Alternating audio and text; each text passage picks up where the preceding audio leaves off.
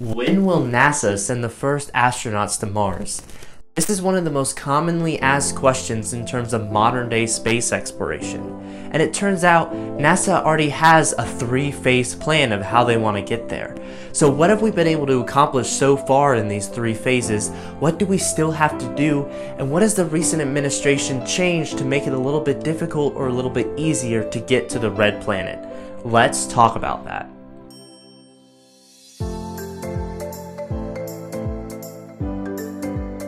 So this whole time frame begins in 2008 when NASA initiated the Journey to Mars program.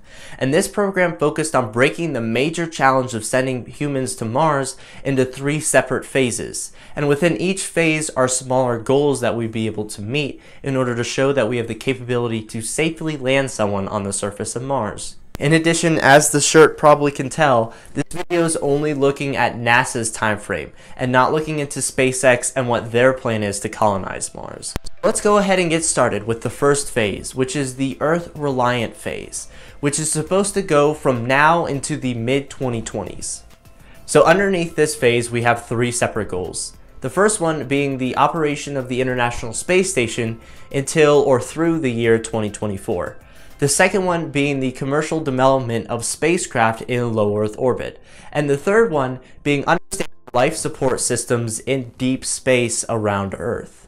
So first, let's look at the International Space Station. Both NASA and the Russian Space Agency, or the Roscosmos, are legally responsible for the modules that they have at the space station as of right now. And NASA has had contracts with Boeing that have said that they would continue operation or continue hardware development until 2020. However, with the expectation that they would be able to continue working on it until 2028. There have also been discussions between NASA and Roscosmos to continue operation until 2028. Therefore, it is expected that we will be able to meet this criteria of having the International Space Station until 2024 or beyond. So let's go on to the next goal. Improved development of commercial spacecraft in low Earth orbit. Now, since 2008, there's been a great increase in how well private companies have been able to control spacecraft in low Earth orbit, with major launch vehicle companies such as SpaceX, Blue Origin, Scaled Composite, the spaceship company Rocket Lab, all of which aiming to lower the cost to get to low Earth orbit. And these are just the major launch vehicle names. There are also companies such as robotic, Planetary Resources, and OneWeb that are trying to use this cheaper access to space as a platform for potential problem capabilities, whether that being improving internet, taking images from space daily, or even trying to mine asteroids. So I would also say that the development of commercial spacecraft in low Earth orbit has greatly improved since 2008. Therefore, we've also met that goal. So now let's go on to the last goal of having system in a deep space environment. Now, NASA has put a lot of focus on this in the last 10 years with their work on the Orion space module. Now, the Orion space module is capable of taking 4 astronauts beyond low Earth orbit, closer to the moon, or even beyond into the deep space around Earth. However, one of the major issues is that the capabilities of the Orion capsule go along with the Space Launch System, or the launch vehicle that NASA is currently under development with. This is an issue because the Space Launch System isn't expected to have its first test launch until 2019 or maybe even 2020, with the first manned mission not expected to happen until 2023. If NASA was able to launch a manned mission by 2023, that would meet the goal, because the time frame ends in the mid-2020s, and the main idea is showing that we could have a life support system in deep space. It might not be a long duration mission, maybe just a week or two, however it does show that we have the technological capabilities. Ideally, we would want to be able to understand how astronauts react in a deep space environment, but also how they react over long exposure to the high radiation in that environment. Which leads us to the next phase.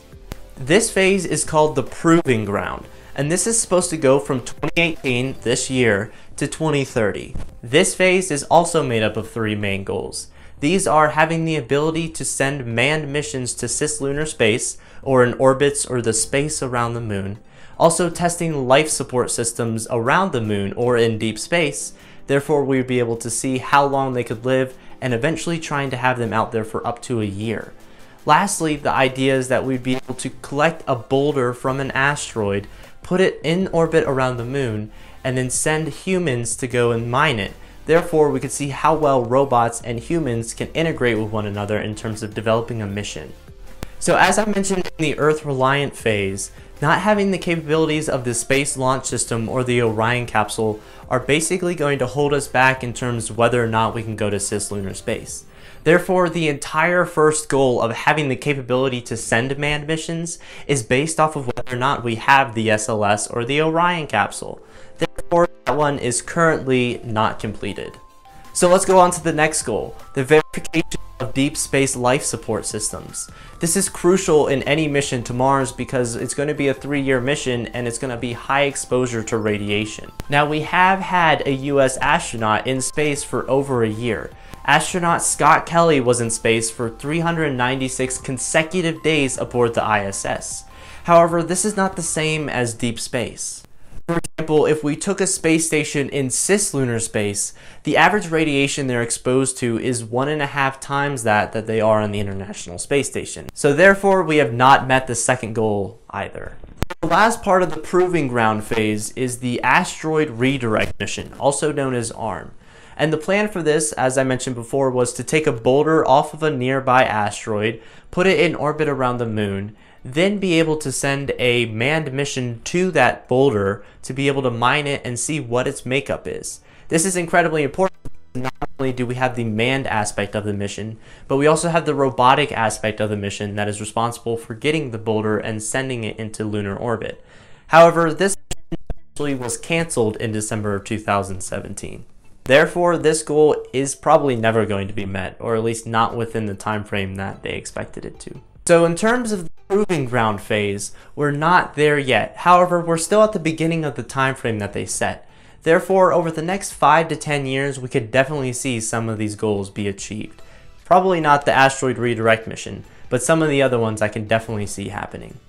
So now let's go on to the last phase of the Journey to Mars program. This one being the Earth independent phase, which is thought to go from now, or when they originally developed in 2008 the program, up until the early 2030s. So this phase actually has 4 main goals. These being the ability to send a robotic mission to the surface of Mars, having the capability of entry, descent, landing, and in situ resource utilization, being able to send a robotic mission to Mars and return a sample back to Earth, and the last one is having a manned mission to orbit Mars. So the Earth independent phase is packed with a lot of information, but let's start out with the easiest one, being able to send a robotic mission to the surface of Mars. We've successfully done this since 2008 with the Curiosity rover, and even before this program was developed with the Phoenix lander landing on Mars. However, we still have the InSight mission coming up and the 2020 rover that is planned to be launched in 2020. Therefore, we've already met this first goal of the ability to send robotic missions to the surface of Mars. So the next goal is rather interesting, having entry, descent, landing, and in situ resource collection under one umbrella. Now I'll get to that last one in a second, but let's first look at entry, descent, and landing. Now if we talk about being able to land on the surface with a robotic mission, again we've already successfully done this with the Curiosity rover and the Phoenix lander, the upcoming InSight mission, and the 2020 rover. The Curiosity rover used an aerobraking technique which eventually led to retro rockets, which would be a powered descent until it went into a sky crane mode. The Phoenix lander and the upcoming InSight mission, which will land later this year, basically had the same aerobraking technique and then used a power descent to get to the surface. And the 2020 rover expected to use the same platform that the Curiosity rover did. Therefore, if you look at entry, descent, and landing from just a robotic perspective, we have definitely met that. We've met that multiple times and we will continue to meet that over the next few years. However, if you look at it from a manned capsule perspective, NASA is nowhere close to those capabilities. The Orion capsule, which is currently people into deep space, has no power descent whatsoever. It's only an aerobraking technique for when it returns back to Earth. Therefore, develop an incredibly new system or upper stage to be able to land on Mars, and also include the capabilities of then taking off again, which is not something that they're currently working on. Again, I'm just talking about NASA in this discussion and not what other companies might be doing. So we're stage where it technically has successfully entered and landed robotic missions on the surface, but it doesn't have the capabilities to land humans yet. So now let's get to that weird one that I mentioned earlier, the in situ resource collection. This is another name for collecting resources on Mars that can then be used for astronauts. This is commonly referred to things such as propellant, water, air, and potentially food that we would be able to grow or obtain on Mars and then use to keep our astronauts alive. Now, there are in the future for the 2020 rover, there's an experiment called MOXIE that will be using electrolysis to convert the carbon dioxide atmosphere into oxygen. There's a previous episode where we talk about creating oxygen on Mars, so if you're more interested in that, be sure to check it out. So this part of the goal as of right now has not been met since it hasn't been tested on Mars. However, I expect that near 2021 or 2022 we'll probably get the results of the experiment and therefore be able to show that we are able to create oxygen on Mars. The Mars Sample Return Mission, and hence the name, will be a robotic mission that will go to Mars, land on the surface, collect some of the regolith or soil, and then send it back to Earth to then be analyzed by scientists in laboratories here on Earth. This would be a very important mission because it would be the first time that we actually successfully launched something off of Mars and then returned it back to Earth. Now, the time frame for this specific goal is to have it done by 2030, which could be cutting it rather close in terms of NASA and how long it takes for them to develop a mission. It takes them a little over 10 years and we're getting close to that 10-year time frame. However, there have been proposals and options represented by JPL. Therefore, we haven't met this goal. However, there are options in the future that could potentially meet it before the time frame runs out in 12 years. So the very last goal for the program to Mars is to send a manned mission to orbit Mars. I'm not really sure why it says orbit Mars, mainly because any mission to the red planet is going to have to be a 3-year mission due to the orbital mechanics of when we leave and when we return. Therefore, I expect that also means that they're landing on Mars. And the time frame for this is by the early 2030s when we're supposed to depart. Therefore, at around 14 years to when NASA originally expected a mission to Mars to occur. However, this is likely to have a lot of pushback, mainly because of the continued development of the Space Launch System, having to develop something to be able to land on the surface of Mars and bring us back, as well as other capabilities such as whether or not we can live in these high radiation environments and what we would need to survive over that entire time frame. So the Journey to Mars plan lasted from 2008 up until 2017, with recent focuses in the administration changing towards a more lunar approach. Now, what does that mean? Now, if we look at NASA's proposed budget for 2019, a little bit over 50% of the entire budget is looking to go into cislunar space or the current advancement of space exploration around the moon. This budget change is great for anything within the proving ground section because we'll be able to understand how astronauts react and survive in a deep space environment. However, with all this focus going towards the moon, there might not be as much information going to Mars or robotic missions to Mars in terms of how we could learn about entry, descent, and landing for a larger capsule to send people there. However, there is a bit of controversy in terms of how much we should allocate to understanding cislunar space. As I mentioned before, being able to understand the deep space aspect, the radiation, and how we can survive further away from Earth would be great in terms of astronauts reenacting a trip to Mars. However, other people believe that a space station around the moon could be a 10+ year endeavor that would eventually push back our first missions to the red planet. Therefore, we have this balance between understanding how much we really need to focus on the moon versus how much we need to focus on having the technology to get to Mars. So according to the Journey to Mars program that NASA developed in 2008, we should be looking at the first manned mission to Mars leaving in the early 2030s. However, due to some of the pushbacks of the Space Launch System, some of the technological changes, and maybe a couple things holding us back, we could be looking at closer to the 2040s or maybe even the 2050s.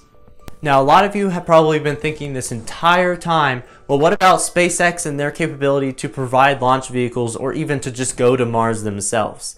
And that is what I'm going to talk about in the next video. SpaceX timeline and what will be realistic in terms of what they'll be able to accomplish. So what year do you think that NASA is going to send the first manned mission to Mars? And do you think that having a space station around the moon could potentially push that time frame back? Let me know in the comments below, I'd love to see what you think. If you enjoyed this video, leave a like and consider subscribing. If you didn't enjoy this video, I'd love to hear your feedback. But anyway, thank you for watching. I hope to see you in the next one.